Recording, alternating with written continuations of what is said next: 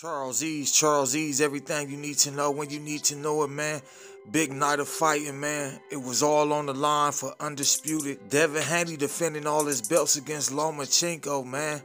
A great, crazy build up. Yesterday, Devin Haney shoves Lomachenko. Yo, it got crazy intense. That added even more spark to the fight.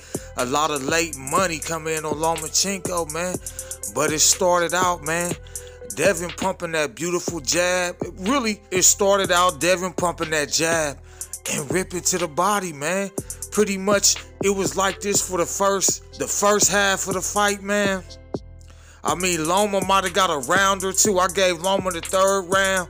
He was trying to, you know, Loma like to jump to the side, find the angle, step around. He did that a few times, but most of the rounds in the first half was controlled by Devin with the jab, mainly that body work. That body work, it took a lot out of Lomachenko, man. But the second half, for some reason, Loma, he got a little bit more on track, man. He got a little bit more on track. I even had Loma clearly winning the 10th and 11th round, man. The 10th and 11th rounds leading up to that. It could have went either way, but I also had Devinhaney winning that 12th round, man. Devinhaney, he was clearly outboxed the 10th and 11th round, but he got it back on track to win that 12th round. And like I said, after the first half of the fight leading to the second, I had it pretty much back and forth. Devin, he got away from that body punching. He kind of got away from the using that jab, man, and Loma was just finding that angle, and he was popping that left straight down the middle. Devin didn't really get his head off the line, man.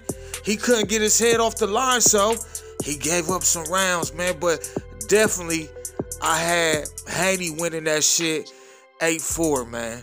8-4. A lot of motherfuckers was crying robbery and all this. But how can you cry robbery and say it was a close fight in the same sentence? It ain't making sense, man.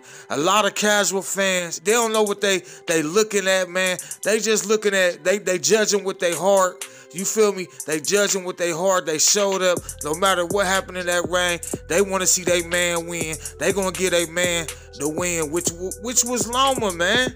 Which was Loma. You feel me? Devin Haney, he was kind of the villain for this fight, especially since he shoved Lomachenko, man. But this shit, like I said, greatly, highly competitive fight, man. But listen, Devin, he won the shit, man. He won the shit. A lot of people, now the championship rounds is big, don't get me wrong. They burn forever in them judges' mind. But, yo, them is just rounds like any other rounds when it comes down to it. They just later rounds, man. You feel me? Yeah, Loma won round 10 and 11, clearly. You feel me? But Devin got back on pace to win that round 12, man. And that's just how it is, man. That's how it is. Loma, listen, highly competitive champion, great fighter, legendary, man. But his face looked like Hamburger Helper, man. His face looked like Hamburger Helper. But wait. How a motherfucker's face ain't got shit to do with it. How a motherfucker's face look ain't got shit to do with it. I'm sounding like a casual.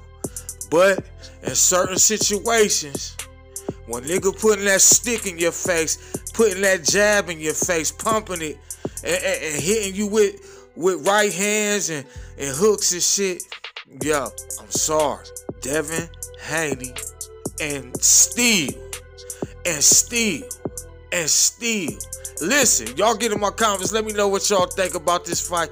Who did y'all have? Y'all want to see a rematch or not? Should Devin move up to 140? Should he stay there? Should he fight Shakur Stevenson? Should he fight Gervonta Tank Davis? Let me know. Get in my comments. I'm going to talk back. Charles Ease, everything you need to know when you need to know it. That's my time. You dig?